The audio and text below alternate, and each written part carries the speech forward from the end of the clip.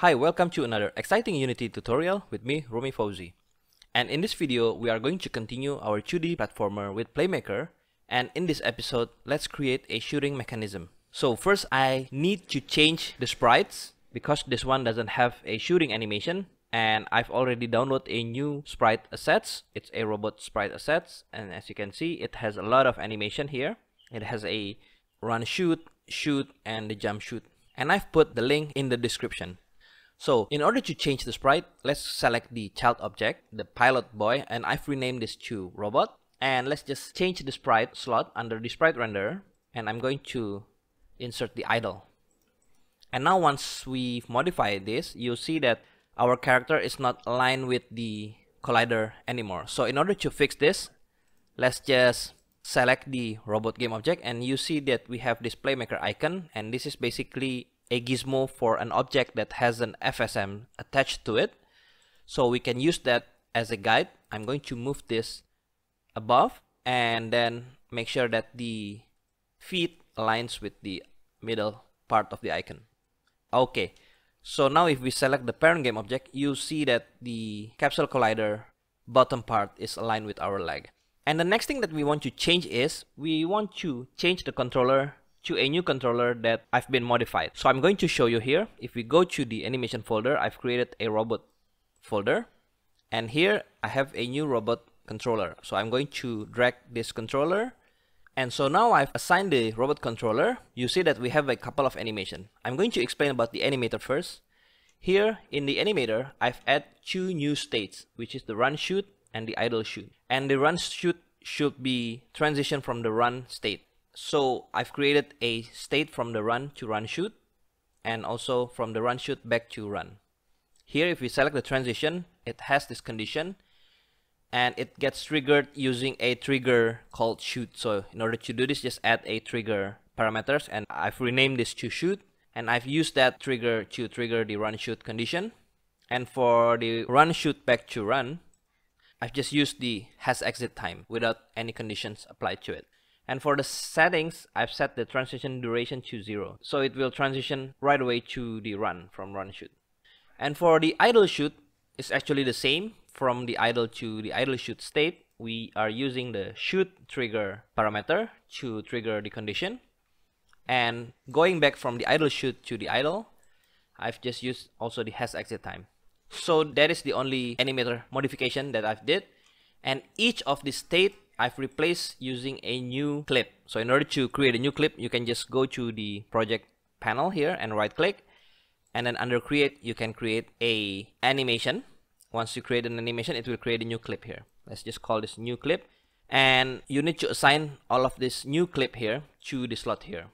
So for example, I can assign the new clip to the robot idle here, and if I select the robot now, then go to the animation window, we can start modifying the clip that we've created. For example, the new clip, I can just start putting the sprite from the sprites folder here just to create the idle animation. But I've already done that, so I'm going to revert the idle back to the robot idle clip.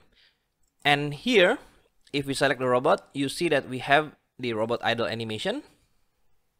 I've set the samples to 24, and we also have the robot idle shoot.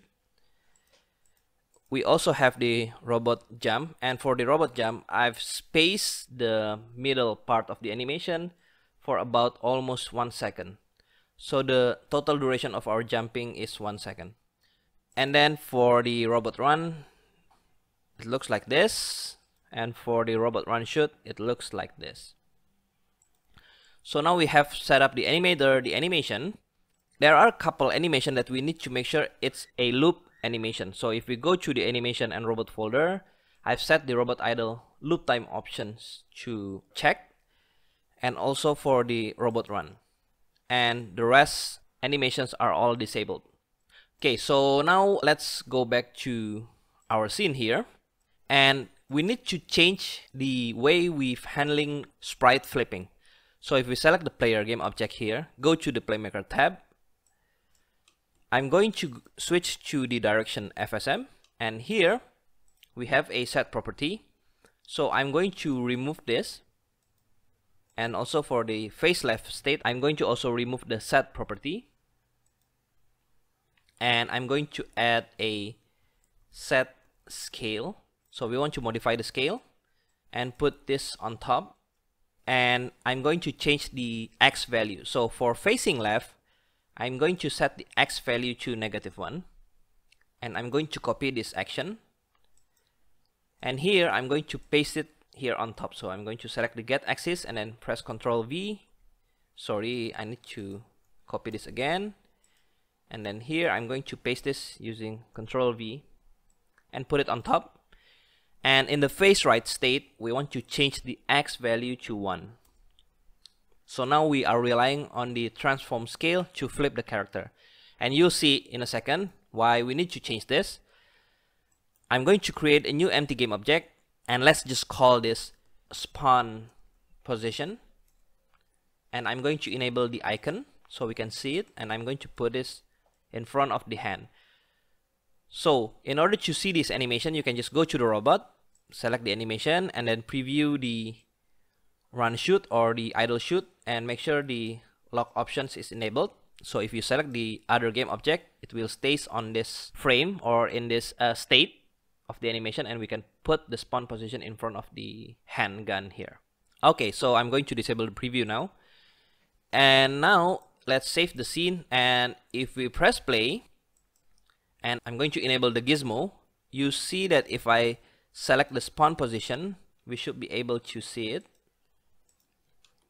Okay, here under the gizmo game, I'm going to increase the size. There you go. We can see the spawn position gizmo, and if we move it, you see that the whole game object are flipping, including the child object. So now we can use this for spawning the bullet. Okay, the next thing that we need to create is we need to create the bullet prefabs. So in order to do that, I'm going to go to the sprite folder. Under the robot folder, we have objects folder. And this is also provided from the free asset that I've downloaded. So let's just drag the bullet here. I'm going to put it on the scene, and it's somehow behind our image. So I'm going to change the sorting layer of this bullet game object to midground so we can see it. And currently it's very big, so I'm going to scale this around to 0.3 on the X and the Y, and also on the Z axis. Okay, so now we have this. I'm going to create an empty game object as a child of this bullet, and I'm going to unparent the game object, and let's just call this bullet, and let's just set the scale to 1. And then we want to drag this bullet game object as the child object of the bullet here, and let's just call this visual. And now we want to create an animation. So in order to create an animation on this visual game object, we can just go to the animation tab here, and it currently is locked, so I'm going to disable the lock and select the visual game object, and it will tells you that to begin animating visual, we can create an animator and animation clip by clicking this create button. So let's just create the animation, and let's go to the animations folder, and under the bullet, I'm going to create a new bullet. I'm going to call this bullet loop.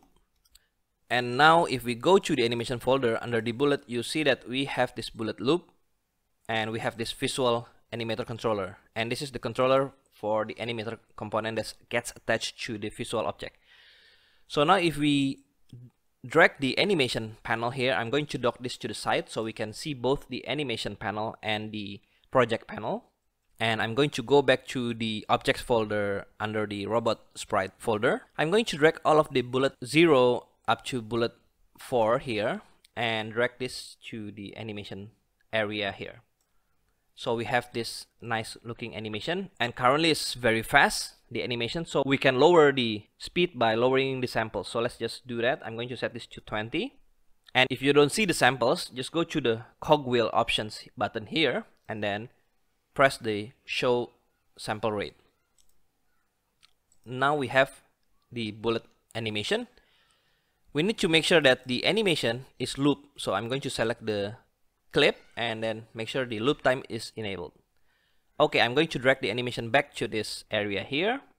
And now we have the bullet set up. I'm going to add a circle collider 2D, and then decrease the radius to around 0.2 should be okay. And I'm going to enable the is trigger option.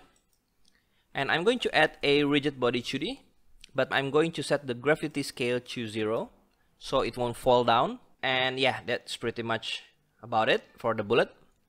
And the next thing that we want to set up is we want to create a new FSM to drive the movement of the bullet. So by selecting the bullet game object, go to the Playmaker window, and I'm going to create a new FSM here. So for the bullet, I'm going to call this FSM's bullet. And for the state here, let's just call this move bullet. And for moving bullet, we need two variables. First, we need a float variable called speed. And the second one, we need another float variable called direction. And for the direction, we want to set this default value to 1. And for the speed, we can just set to any value. In this case, I'm going to set this to 7. And basically, direction will define the direction of the bullet movement depending which direction is the player facing. Okay, so now under the state here, we want to multiply the float. So we can just use the float multiply action. And then we want to multiply the speed float variable with the direction float variable. But make sure every frame is unchecked. We want this action to happen only once in the state. And now let's add a set velocity 2D here below.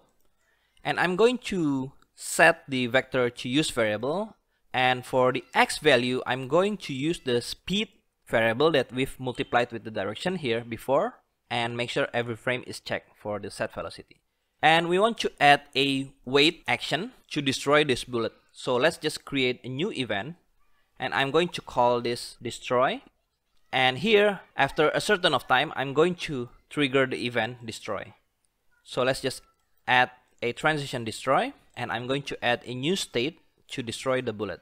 Here in the new state, we can just call this destroy bullet and add a destroy self action.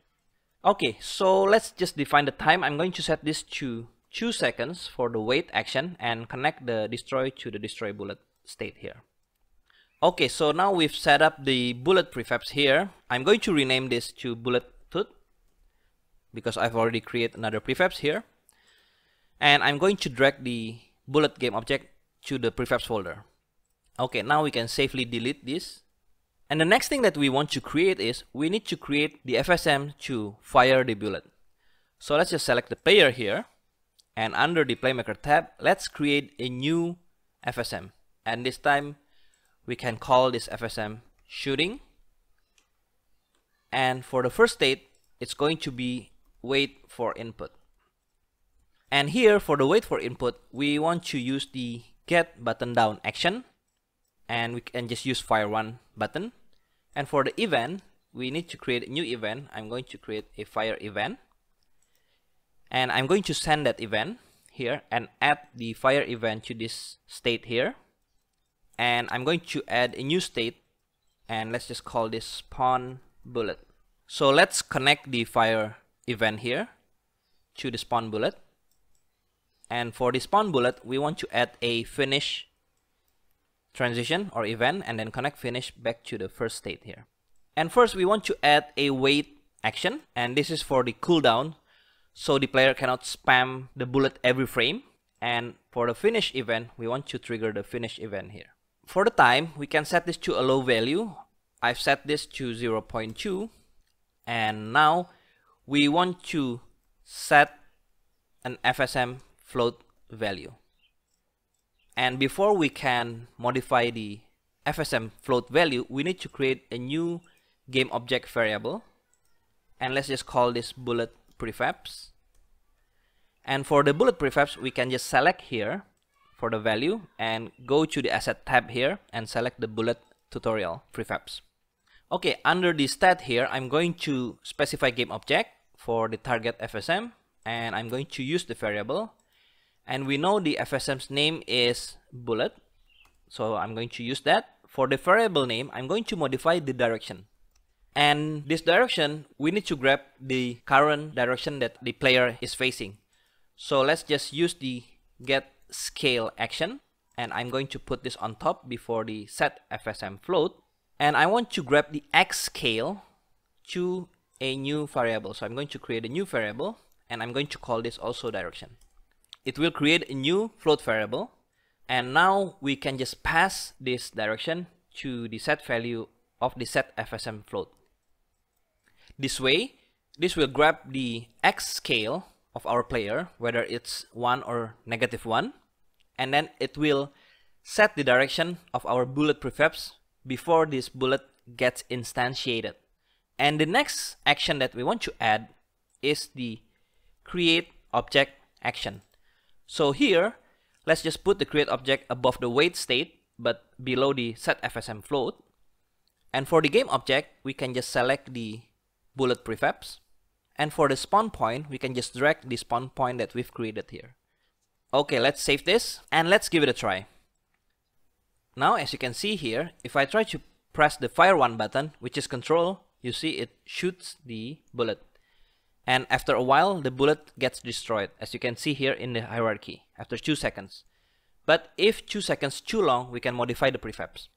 I'm going to disable the gizmo so you can see it better. And as you can see here, the bullet is facing the correct way. But if we flip to the left side here, the bullet is facing the wrong way. So we need to fix that. In order to fix the bullet direction, we need to go to the prefabs here. And I'm going to select the bullet tutorial, and here on the start state we want to add a set scale. So let's just add a set scale action, and I'm going to put this below the float multiply action before the set velocity, and we have this direction value received from the player whenever the bullet gets instantiated, so we can just use this value to define the scale. So let's just assign the direction float variable to the X component of the set scale action.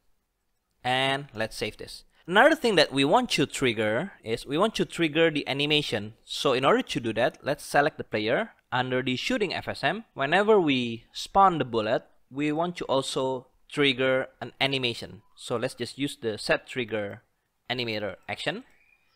And I'm going to put this on top here. And I'm going to specify game object. Then I'm going to drag the robot game object here.